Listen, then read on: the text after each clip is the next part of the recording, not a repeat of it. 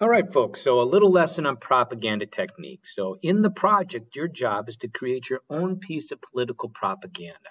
However, if you want it to be effective, you're going to have to know propaganda techniques. In fact, a requirement of the project is to include at least two different propaganda techniques. All right, now first, let's talk about propaganda itself. What is it? Now you have two definitions here, right? So the first definition is any association, systematic scheme, or concerted movement for the propagation of a particular practice or doctrine.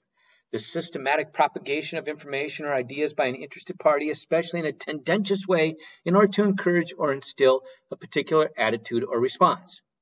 Now, that's a very technical definition. What you're essentially talking about is that it's a planned attempt to get you to believe something or do something. That is propaganda. It's not necessarily good or bad in and of itself. It's just an attempt to get you, the public, to believe something or take a particular action. We see it in all aspects of our life.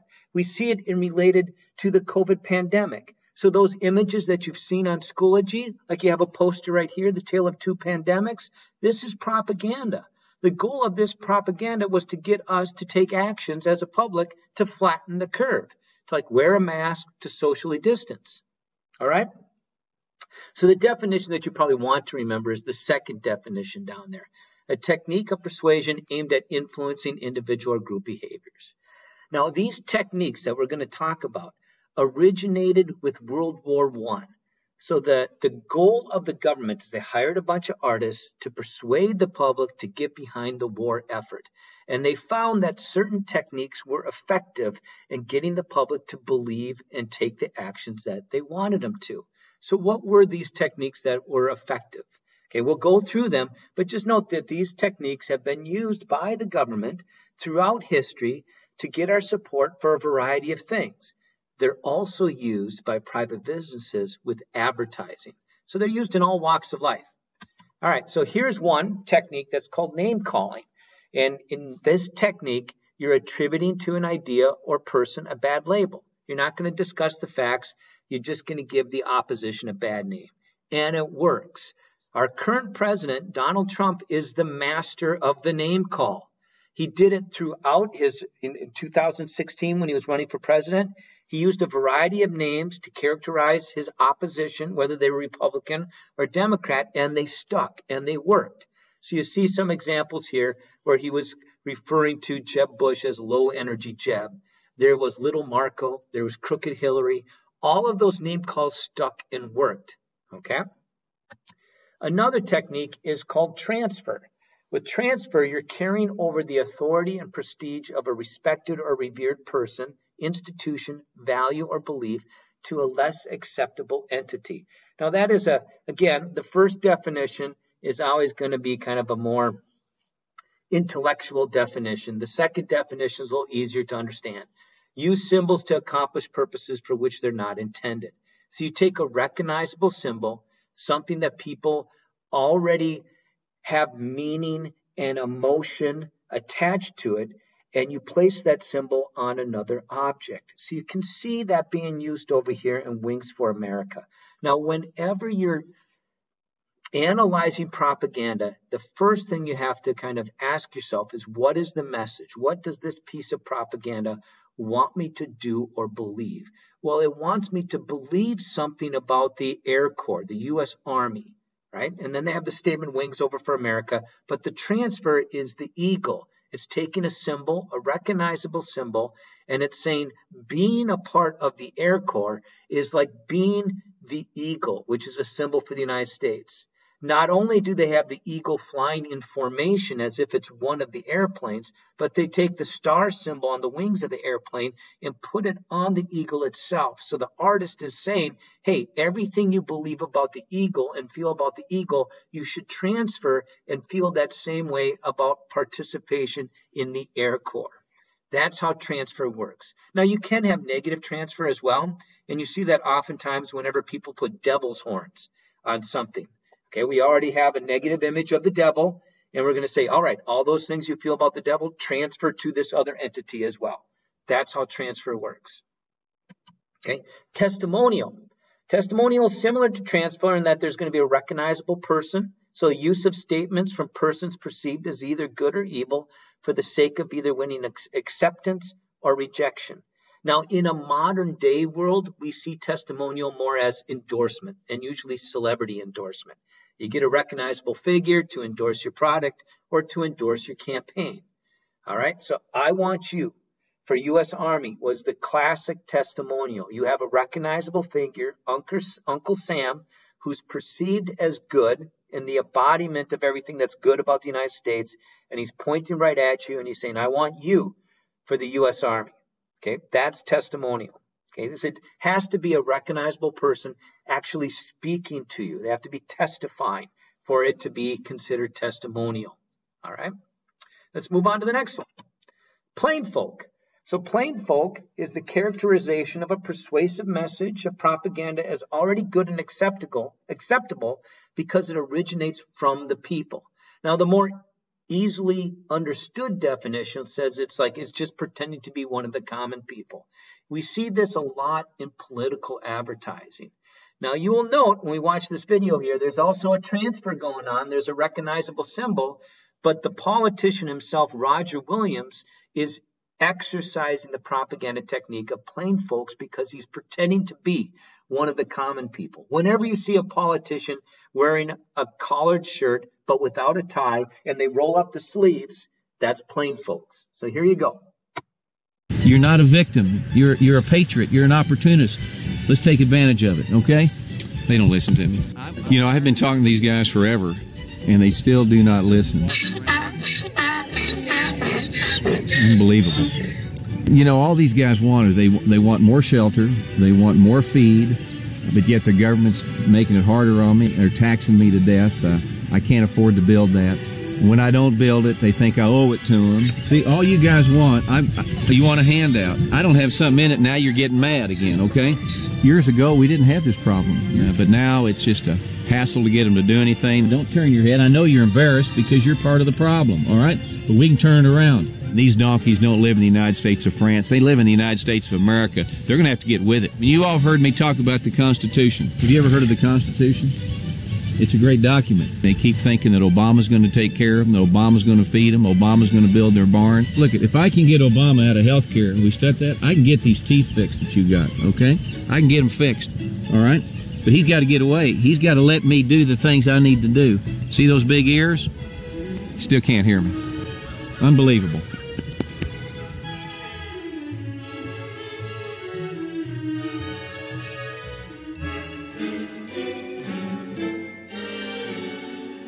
I got to tell you guys something. I'll be honest with you. It's a lot easier to feed elephants than it is donkeys.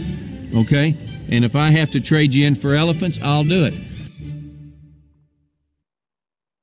All right, if you didn't catch the transfer there, he's using the image of the donkey, right? He kind of alludes to that at the end when he talks about the other recognizable symbol, which would be the elephant, right? So he wants you to believe certain things about Democrats. He's also, the action he wants you to take is to vote for him, right? And then the technique of him pretending to be one of the common people, just a regular old farmer trying to raise donkeys, right? And it's a persuasive technique. All right, let's move on to the next one. You're not a victim. You're a... I always do that. Here we go. Card stacking. Now, card stacking is very complex, but it's also a very effective technique. So the first definition says the selection and use of facts or distortions of facts, accumulated or manipulated images, and illogical or fallacious statements to support or deny an idea, program, person, or product. Now, a more modern day understanding of card stacking is presenting only one side of an issue through the distortion and juggling of facts. So you're stacking the cards in your favor by selecting only certain facts to support the action you want people to take or the belief you want people to believe. Now, in the classic sense of card stacking, you have a stack of cards and you have a statement or an action on each of the cards. And if you go through each of those facts, it kind of makes a logical sense, but just the top card and the bottom card by itself is illogical. So this poster right here was the classic card stack. It says, eat less bread. Okay, so the message is that they wanted the American public to eat less bread. That's the action they wanted people to take. Now, what they're trying to get you to believe is that if you take that action, it's going to help win the war. Okay, but it's missing all of the cards in between. They provide a few to help you make the connection that if the American public eats less bread, we're going to save the wheat. If we save the wheat, there'll be more wheat and bread for the Army. If there's more, well, actually for the Navy. If there's more wheat and bread for the Navy, okay, the people in the Navy are going to fight better. And if they fight better, the fleet is going to compete better. And if the fleet competes better, we'll win the war, right? But by itself, me eating less bread is not necessarily going to lead to victory in the war. It's stacking the cards. You see that all the time. If you take this action, this will be the result. And you have to ask yourself, is that a logical conclusion? A lot of times it's not. Okay? That's the card stacking. All right, let's move on to the next one. Bandwagon. Bandwagon you see all over the place, representing information to make one believe that all members of the group or every citizen of the nation think, believe, or act in a certain way. Follow the crowd, be with the majority. Hey, everybody's doing this, everybody believes this, so you should do it too. Okay, now in this particular ad, this is one of the first political ads that was ever run on TV for Dwight Eisenhower. It has a couple of techniques working in there. You probably see them, but you can also clearly see the bandwagon. Okay, let's take a listen.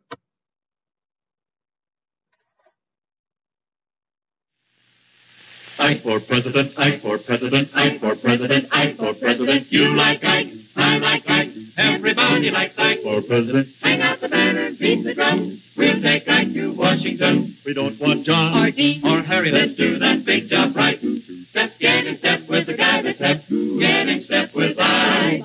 You like Ike, I like Ike. Everybody likes Ike for president. Hang out the banner, beat the drum. We'll take Ike to Washington. We got to get where we are going. Travel day and night for president. Let Adelaide go the other way. We'll all go with Ike. You like Ike, I like Ike. Everybody likes Ike for president. Hang out the banner, beat the drum. We'll take Ike to Washington. We'll take Ike to Washington.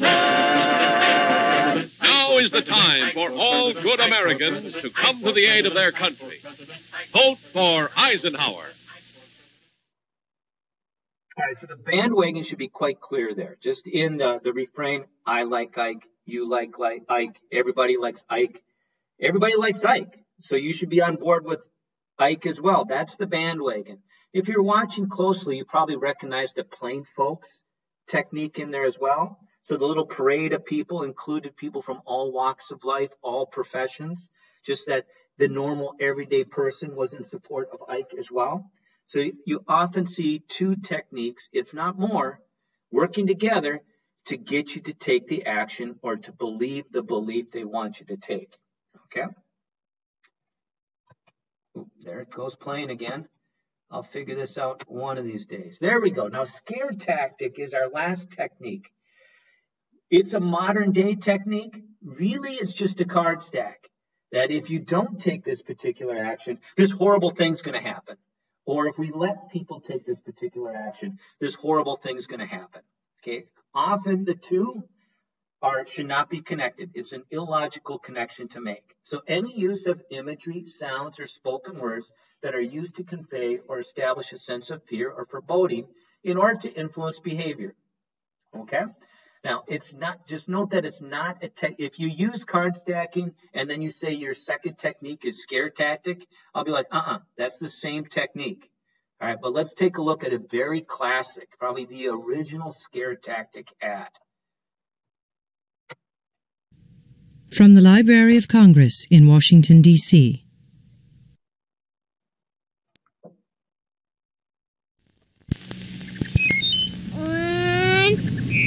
Two, three, 4, 5, 7, 6, 8, 9, 10, 9, 8, 7, 6, 5.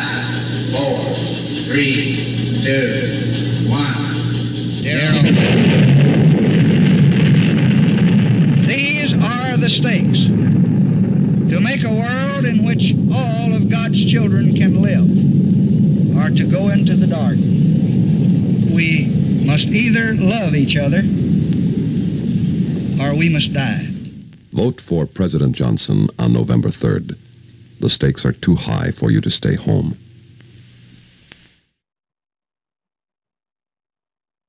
Wow. This has been a presentation of the Library of Congress. Visit us at loc.gov. Pretty powerful right there, right? Okay, so what's the message the ad wants you to take? Well, they want you to vote for Johnson. What they don't tell you directly is what they want you to believe about Johnson's opponent. They never mentioned the opponent once. The opponent was Barry Goldwater. And what was so powerful about this ad, it was like only run one time, I believe, and it like just destroyed Goldwater's candidacy.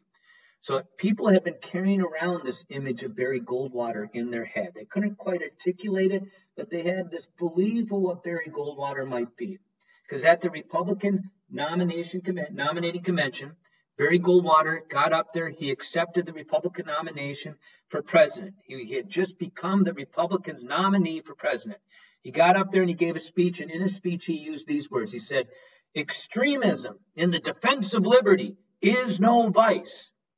And people were carrying around those words in their head. And like, what does he mean by extremism? What action would he be willing to take in defense of liberty? Johnson runs this ad, and people put the two together. He doesn't ask them to. They just do it naturally. That's why it's such a beautiful card stack. That if you vote for Goldwater, who said extremism is okay, it's going to result in nuclear war and the death of small children, which obviously is not true, right? A fallacious statement, okay? But it worked. It destroyed Goldwater's candidacy, all right? So sometimes these card stacks work when they're very powerful. All right, let's move on to the next one here. So that's all your techniques. This is just going to start again, isn't it? There we go. And then we'll go over here, and then we'll click.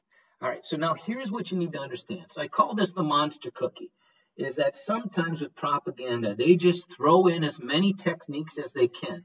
Because if one technique doesn't work, maybe the next technique will work on you. So I call it the monster cookie because when you bite into a monster cookie, there's going to be chocolate chips, there's going to be M&Ms, there might even be nuts. Okay, there's going to be everything in there. And so whatever you like is going to be in that cookie. So whatever technique actually appeals to you is in this poster. So what does this poster want you to do? Pretty clear, it wants you to buy victory bonds. That's how the government raised money to pay for the war. You'd buy a bond, and then later down the road, the government would pay you back that money with a little interest. And they're trying to get you to believe that if you buy a victory bond, it's going to hasten the homecoming. Now, that's the card stack, because me, myself, buying a bond isn't necessarily going to help us win the war faster. Right? That's the card stack that's working in this poster. I can also see that it's using plain folks, because you can visualize yourself as any one of these people. You could be the soldier that wants to come home. You could be like the mom or the uncle that sent their eldest son off to fight in the war effort. You might be the little brother, little sister. You could even be the coy little girlfriend off here to the side hiding there that's wondering the whole time, is he going to still love me when he comes back? Right? You could be any of these people. Right? Now, what's really working subtly in this one is bandwagon, because you have to look closely at the art here. So you'll notice that in the windows of this tenement here, you got this little blue star on a white background with a red border. And that was very typical. What that meant is that household has sent someone off to fight in the war effort. And in another window, you might see 3 stars. In another window, you see stars. You see stars in all these windows. All these different households have done their part. They've sent people to fight in the war effort. What's your part? Your part is to buy a victory bond. So that's the bandwagon technique working in here as well. So at least 3 techniques working in the same poster. Now, finally, the more subtle you can be, okay, the more that poster will work on somebody. And they won't even know that it's working on them, okay? Now, I forgot one technique in the ad here, glittering generality. So glittering generality, I like to call it glittering gen, right, is when we take like a phrase that has extra meaning and weight attached to it. Okay, and we're going to use that phrase, that extra meaning and weight. If you think about dog whistles that you hear about in political advertising a lot, that actually could be characterized as a glittering generality. In this poster here, you see the phrase, "O'er the ramparts we watch," right, which comes right from the Star-Spangled Banner. So it's a recognizable phrase. It has extra weight and meaning attached to it, and they're attaching that to your participation in the Army Air Forces. They want you to come and participate in it. So you got a little glittering generality going on there. It's not a recognizable symbol, but it operates the same way. You have a recognizable phrase that has extra weight and meaning, and I want you to transfer that extra weight and meaning of the phrase to your participation in the Army Air Forces. But because it's a phrase, it's a glittering generality, right? Now, if I look closely at this picture, I see this gentleman here holding a bomb right in the middle of the poster, right?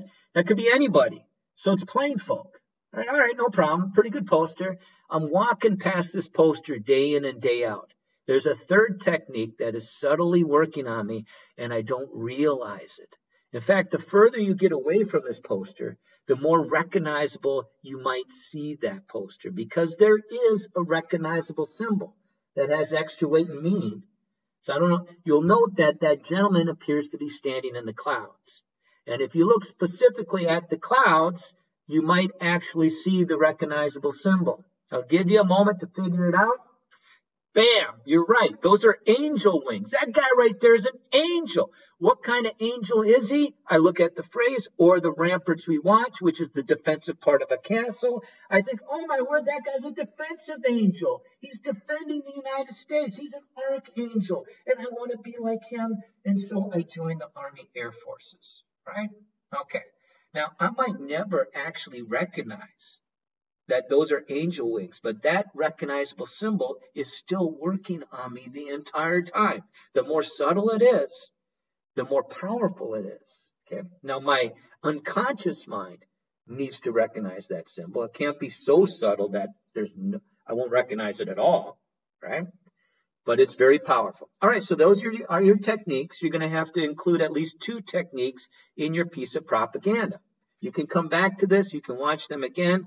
And you can watch other political ads and see and make sure that first, what's the message? What do they want me to do? What do they want me to believe? And then you go in and say, okay, what technique are they using to effectively communicate that message? All right, thank you. We'll talk to you later.